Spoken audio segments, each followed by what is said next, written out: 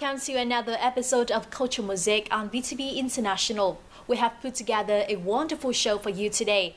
In the next 30 minutes, we will discover Ninh Thuận province for its specialties, lamb and grapes. Later on, we'll have the chance to meet with an artist who will share more with us on his award-winning graphic novel, The Holy Dragon Imperator, or Long Thần Tướng. So let's start our show today with the headlines. Exploring local produce of Ninh Thuận province.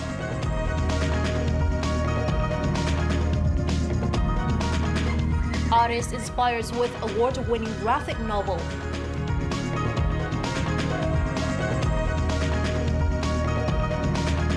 And we'll discover Italian cuisine in Vietnam.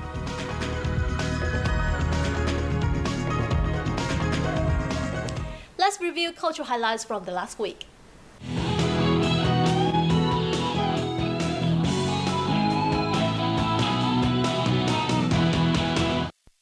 The people's artist Đặng Thái Sơn, the first Asian pianist to win the first prize at the International Chopin Piano Competition, has returned to Vietnam and performed at the Hanoi Opera's House. The recitals were a special opportunity for music lovers to enjoy a performance by one of just 10 Chopin Prize winners.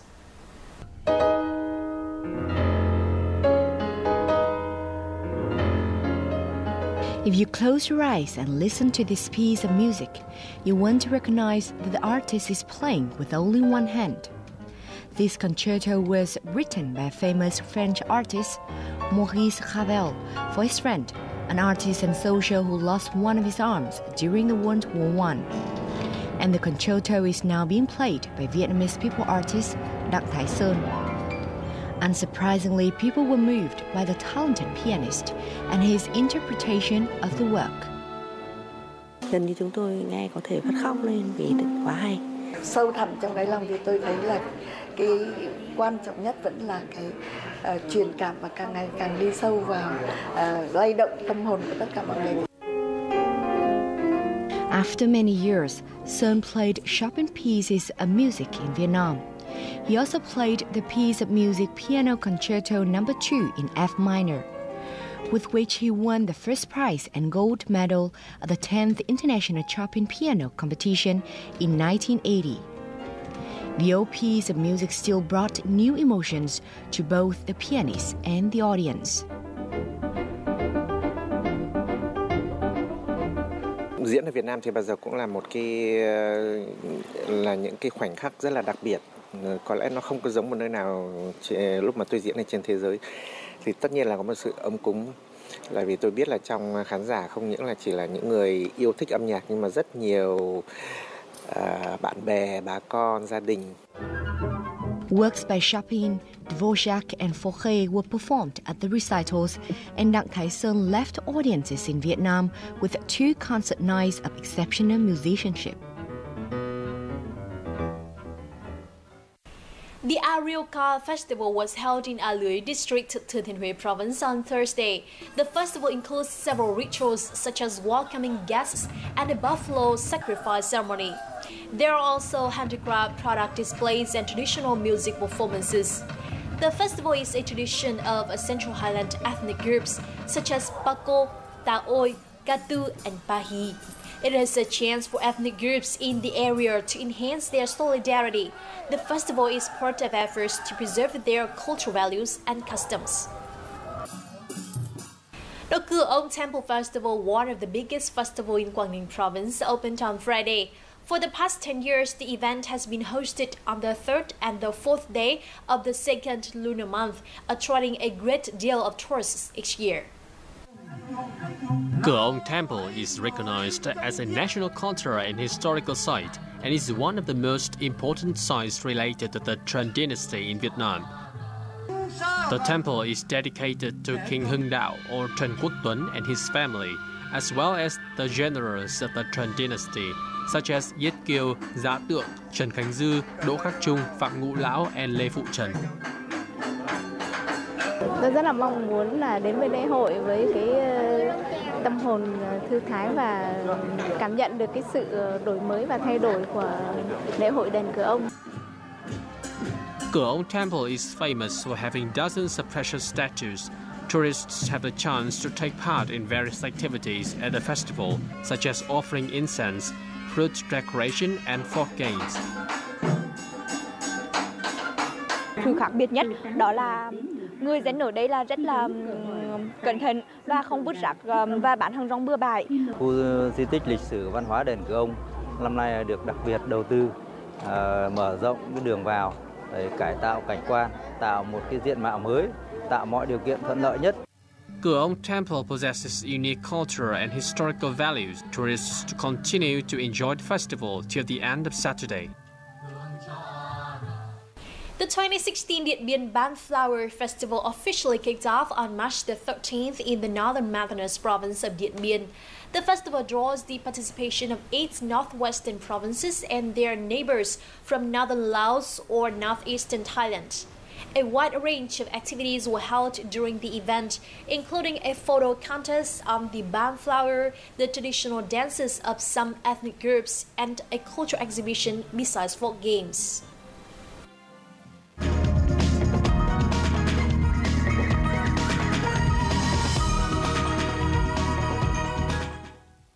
You are tuning in to Culture Mosaic, our weekly journal featuring the rich cultural diversity of Vietnam.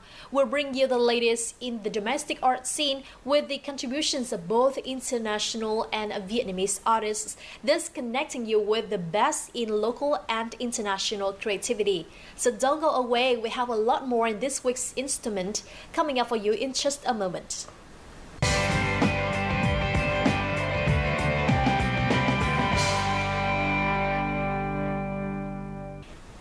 When visiting Ninh Thuận province, you will not only admire the beauty of its famous pristine beaches or the giant sand dunes, but also sample the delicious local food.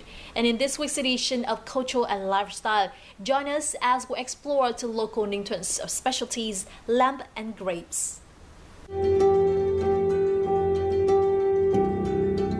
Located in the south-central coastal region of Vietnam, Ninh Thuận province climate is a combination of the tropical monsoon and dry and windy weather.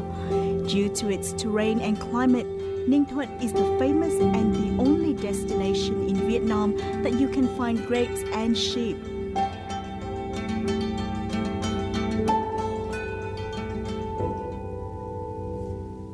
I come in Ninh Thuận province first for discover. I'm chef in Nha Trang, and I really would like to discover what we can do. Because I need a new food for my restaurant. The heat has helped the province gain a nationwide reputation as the Holy Land of sheep. The first sheep in Ninh Thuận were brought in by French people more than 100 years ago. Since then, the animal's population has reportedly increased to hundreds of thousands and many more. That is a local shepherd herding a group of more than 300 sheep. Đàn cụ nó cứ áp xuống đây nó ăn hoài là cỏ nó mọc không có nổi. Okay, nước ở đâu? Mức mưa nó xuống, cỏ nó mới mọc nổi. Mà cái nắng hoài như nắng gì nè, cứ 3-4 ngày là cỏ nó héo đi, nó không có mọc nổi nữa. Ninh Thuận is not only well known for the sheep, but also for its succulent grape gardens. Grapes were first introduced in the province since 1960. Commercial production began in the 1980s. The province has more than 1,100 hectares of grape fields, with an average yield of 25 tons of fresh grapes per hectare per year. Grapes in Ninh Thuận are bigger, more succulent and tastier. Eating these luscious grapes with eyes in a hot summer is really fantastic. Cây nho con mà trồng lên là 1 năm bắt đầu nó có vụ đầu. Rồi mình ăn cái vụ đầu xong rồi mình cắt cái cành này lại nè. Là mình ăn tiếp trong 10 năm. Mình mới phét gốc này, mình trồng lại gốc khác. Trong 1 năm thì thu được 3 vụ.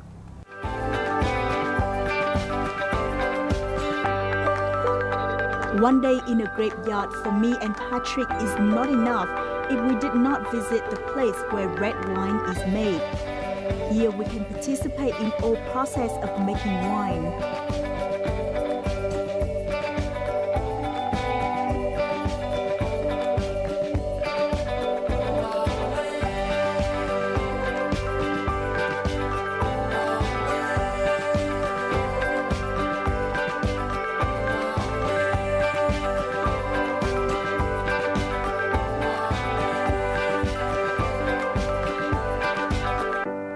a lot of wine for cooking, for the sauce.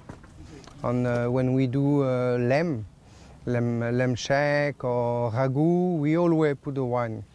Always put the wine for cook, because give you the flavor, and the taste is very nice, and you can enjoy when you smell it, and when you have a dinner or lunch with your friend. To satisfy our love for local cuisine and cooking, Patrick and I came to Saigon Ninh Chiu Hotel, where people can find good local chefs and food. We were so excited to join in, making the lamb barbecue with Chef Vinh. Thì Ninh Thuận nổi tiếng về tỏi. Đây là bơ tỏi mình đã phi vàng để nó tạo độ thơm. Món nướng thì yêu cầu nó phải là bóng bẩy và nó mềm mại. Vì thế là bơ tỏi rất là nhiều. Lamb has a distinct smell, so the chef has to prepare it very carefully to reduce that smell. We do something new, and we discover everything we do, and we enjoy about everything we try to do. And when we cook, when we taste, we are surprised. And I would like everybody come soon in Ninh Thuận province and can try everything they have here. The sheep, the wine, the grilled beef, and everything they can is so nice. And the wine is wonderful. I am very surprised. I like it. On this trip, we have discovered the most special produce of Ninh Thuận, which are lamb and grape. And with the talent of local chefs, they can become fine cuisine with Western tastes.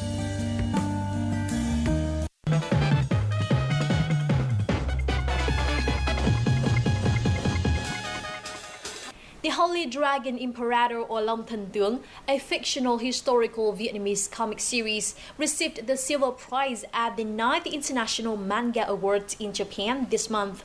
The artwork is the brainchild of playwright Nguyễn Khánh Dương and his team, and is considered to have gone some way towards reviving Vietnam's comic industry. Dương will share more with us some updates on the upcoming third volume of the series, as well as some interesting stories behind his graphic novel series in our On the Mic segment this week. Long Thần Tướng, or the Holy Dragon Imperator, is a self-published graphic novel that has become a hit with local comic book fans. This manga series is the first ever Vietnamese comic to make international headlines. The fictionalized historical comic revolves around the story of a military leader called Long, who fought off the Mongol invasion in the 13th century. The artwork was made by talented playwright Nguyễn Khánh Dương, along with friends Nguyễn Thành Phong and Nguyễn Mỹ Anh, also up-and-coming comic book artists. Marked by arresting images and a breathtaking plot, Long Thần Tướng has quenched the thirst of local manga lovers for a comic that is made in Vietnam. Most recently, Long Thần Tướng received a silver prize at the prestigious 9th Japanese International Manga Awards held in Japan in early March. Chào anh Dương, đầu tiên xin được chúc mừng anh và với đứa con tinh thần của mình là bộ truyện tranh Long Thần Tướng thì đã giành được giải bạc tại giải thưởng truyện tranh quốc tế do nhà tổ chức. Vậy giải thưởng này thì có ý nghĩa như thế nào đối với anh cũng như là cả nhóm ạ? Năm nào thì nhóm vẽ chúng tôi cũng nhận được một cái thư từ phía Đại sứ quán Nhật Bản là để mong muốn là gửi một bộ truyện sang để tham dự giải thưởng này. Nhưng mà thực sự là mặc dù hoạt động khá lâu nhưng mà chúng tôi vẫn chưa có một bộ truyện để gửi đi tham dự giải thưởng. Đến năm 2015 khi chúng tôi vừa ra mắt bộ truyện tranh Long Thần Tướng thì chúng tôi quyết định gửi cái bộ truyện này đi tham dự cái giải thưởng này. Đây là một cái giải thưởng khá uy tín trên làng truyện tranh thế giới và được trao bởi cái đất nước có nền truyện tranh phát triển nhất thế giới. Do vậy khi nhận được thông tin là chúng tôi nhận được giải bạc, đây thực sự là một cái niềm tự hào không chỉ cho chúng tôi mà cho cả cộng đồng làm truyện tranh ở Việt Nam. Trong nhiều bộ truyện thì người họa sĩ có thể là đóng vai trò kiêm nhiệm rất là nhiều vai, từ vẽ truyện cho đến là xây dựng kịch bản. Nhưng đối với cả bộ truyện Long Thần Tướng thì mỗi vị trí lại do một người khác nhau đảm nhận. Vậy thì cái cách làm việc như vậy thì có những cái khó khăn hay là có những cái thuận lợi như thế nào ạ? Việc mà chúng tôi có thể làm việc nhóm với nhau được, khi một người lo mảng này và một người lo mảng kia giúp chúng tôi đẩy cái tiến độ công việc lên rất nhiều và làm cho mỗi người tập trung vào một mảng riêng biệt. Phong không còn phải lo lắng về việc nghĩ kịch bản nữa và tôi thì là hoàn toàn tin tưởng vào Phong về cái việc thể hiện những cái nội dung của tôi. Nhưng mà điểm bắt buộc để cái việc teamwork thành công là cả nhóm phải thực sự hiểu nhau. Ví dụ như tôi với Phong là đã học cùng lớp cấp 3 với nhau từ cách đây khoảng độ 10 mấy năm và là chúng tôi đã làm việc nhóm với nhau suốt 10 năm. Thì lúc ấy thì thực sự là hai anh em đã nói gì là đã có thể hiểu được nhau và là hoàn toàn có thể làm việc một cách hiệu quả hơn. Dương and Phong began Long Thần Tướng in 2004. Once a popular bi-weekly instrument, Long Thần Tướng stopped when the Young comic magazine closed. 10 years later, the two young creators wanted to finish their dream and republished the manga in 2014. The series were reintroduced with a more historical approach. Đây là một bộ truyện mà cả nhóm bao gồm cả tôi và Dương rất là tâm huyết. Tại vì chúng tôi rất là thích những cái câu chuyện lịch sử từ thời nhà Trần đó. Và bản thân lịch sử nó cũng có rất là nhiều cái sự hấp dẫn mà một người chỉ đọc sách giáo khoa sẽ không bao giờ biết được. Và chính vì khi mà mình nghiên cứu rất là nhiều tài liệu lịch sử đấy thì mình phát hiện ra là mình có thể kể câu chuyện lịch sử này theo cách riêng của mình để đem lại cho nó những cái góc nhìn mới, hấp dẫn hơn và cũng là một cái phương tiện để cho mọi người thông qua đó và mọi người tiến gần hơn đến với lịch sử. Dương and Phong tried to tell the tale in a creative way, at the same time being true to history. That's why well-known history researcher Trần Quang Đức is also part of the team. Thì chúng tôi cũng học tập và trao đổi với anh rất là nhiều về những cái chi tiết sẽ xuất hiện ở trong bộ truyện. Ví dụ như là cái phong thái của những nhân vật hoặc là các cái lễ nghi hoặc diện mạo của những nhân vật sao cho hợp lý, sao cho sát nhất với cả những cái sử liệu ghi lại có thể. Long Thần Tướng is also the first Vietnamese graphic novel published by crowdfunding, with an estimated 582 million Vietnam dong coming directly from fans. Bộ truyện tranh Long Thần Tướng thì được xuất bản theo hình thức đó là gây quỹ cộng đồng và hiện nay thì cũng được đánh giá là một dự án gây quỹ cộng đồng lớn nhất cả nước. Vậy thì tại sao nhóm lại quyết định lựa chọn hình thức này và trong khi triển khai thì đã gặp phải những cái vấn đề và những thách thức như thế nào ạ? Khi làm gây quỹ cộng đồng thì chúng tôi được toàn quyền can thiệp vào hình thức thể hiện, vào nội dung của bộ truyện và chúng tôi kiểm soát được tiến độ ra mắt. Một trong những cái bí quyết mà đã khiến chúng tôi có thể gây quỹ cộng đồng thành công đến như vậy là chúng tôi cho độc giả, chúng tôi cho những cái khách hàng của chúng tôi thấy là cái sự đầu tư của chúng tôi trừ trong cái việc là tạo dựng cái hệ thống gây quỹ cộng đồng, đó là việc là xây dựng một trang web, đó là chúng tôi quay những cái đoạn video giới thiệu, chúng tôi đầu tư cho việc những cái hình ảnh ban đầu, nó đầu tư cho nội dung và chúng tôi làm những cái truyền thông một cách chuyên nghiệp và chỉnh chu. Khi mọi người thấy một cái hệ thống gây quỹ cộng đồng, những cái nội dung của cái dự án gây quỹ cộng đồng được đầu tư một cách nghiêm túc và làm chỉnh chu như vậy thì họ hiểu là nhóm chúng tôi đang làm việc một cách nghiêm túc và họ tin tưởng rằng là cái sản phẩm truyện tranh sắp sửa ra mắt sẽ được đầu tư nghiêm túc như vậy và họ sẵn sàng bỏ tiền cho những cái dự án đấy. Thực sự là khi làm gây quỹ cộng đồng thì chúng tôi nhận được có rất nhiều những cái điểm bất ngờ. Ví dụ rằng ban đầu chúng tôi chỉ hướng tới đến thị trường trong nước.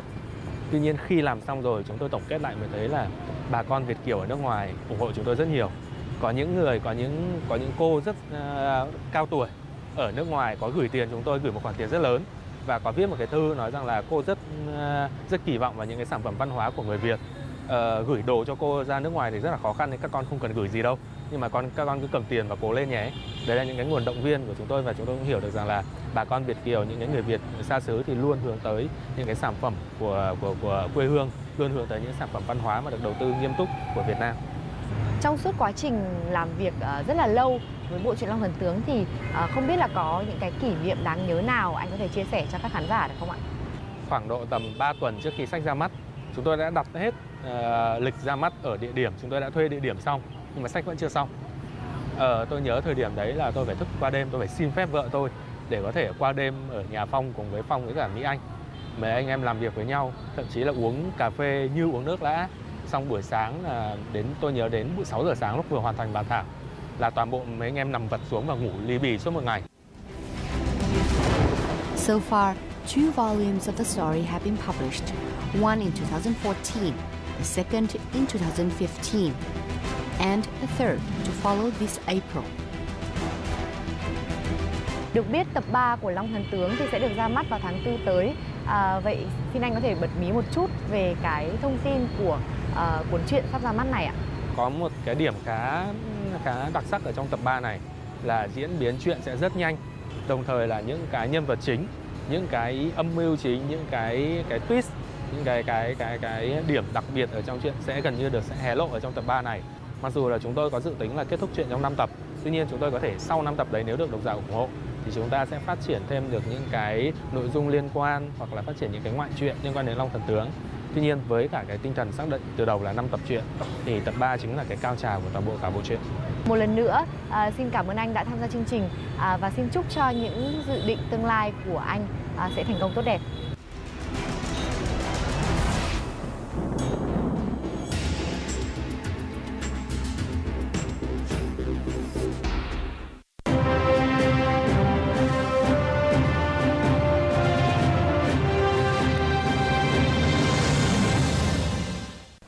Pizza and pasta may be some of the Italian dishes most familiar with Vietnamese food lovers, and increasingly numbers of restaurants are serving Italian food in Hanoi.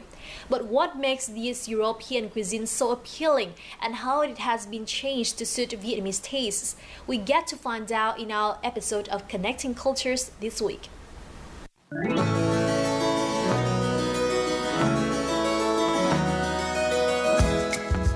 These are some specialties of Italian cuisine. Let's explore what makes them special and how they became popular in Vietnam. Italian ambassador to Vietnam, Cecilia Piccioni, is preparing Italian cakes to offer her friends and guests.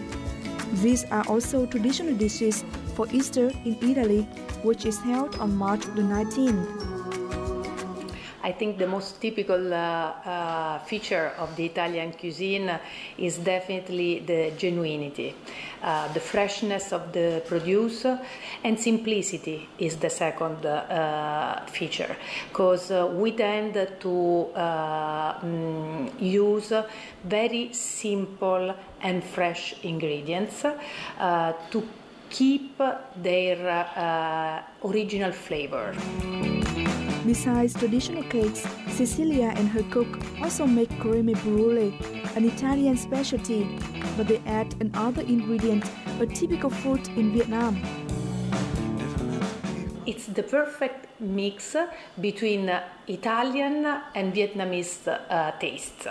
It's a very simple creme brulee with the touch of passion fruit, and you know that passion fruit is not original from Italy. So to have this special dish, you have to have an Italian and a Vietnamese. Over the past years, Vietnam has become a destination for many international Italian restaurants. Therefore, Vietnamese food lovers can enjoy the taste of Italian cuisine right in the middle of the city.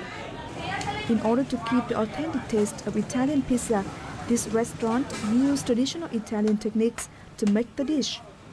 Crust is the main part that separates Italian pizza from pizza of other countries. Với phong cách Napoli chuyên về Ý thì cái cách làm về cái bột pizza cũng rất là đặc biệt. Sẽ phải làm từ nặn bằng cái tay và mình sẽ làm sao cho cái bánh nó giãn ra và nó đều, và cái viền của cái bánh nó đều ở bên phía xung quanh.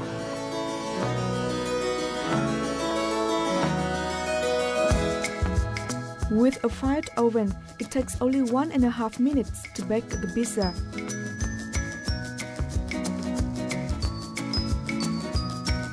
Restaurants like this have become a regular destination for Italian food lovers.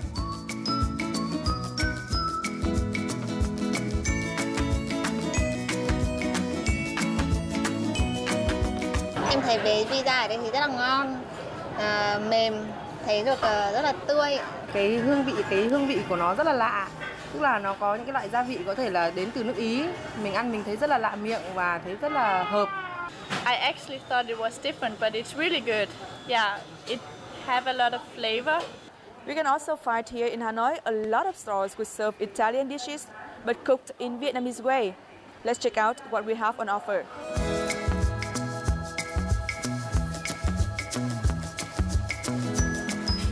Besides restaurants offering authentic Italian food, several restaurants in Hanoi serve similar dishes but cooked in a Vietnamese way. With sauces made from ingredients found in Vietnam and less cheese, Italian food here attracts a large number of diners every day. Như là ở Ý thì họ sử dụng sốt kem, như là các loại kem ngậy hơn so với những đồ mà Việt Nam mình hay ăn. Tuy nhiên thì cũng là rất là hương vị rất là lạ và thu hút. Vị Ý thì với cả món Việt ý, thì nó không khác nhau về mấy đâu. Chủ yếu là cái nước sốt ý, nó khác nhau với nước sốt thôi. It is said that a great dish or meal can be a bridge to connect friends, narrow the distance, and bring people together. And that's the end of our program. If you would like to provide feedback or comments on anything here on Culture Mosaic, please feel free to write to us at culturemosaic@vtv.vn and make sure to include your name and address. You can also log on to vtv4.vn or youtube.com/vtv4go for more of our programs. So don't forget to join us next week for another episode of Culture Mosaic. This is Dai Chang and goodbye for now.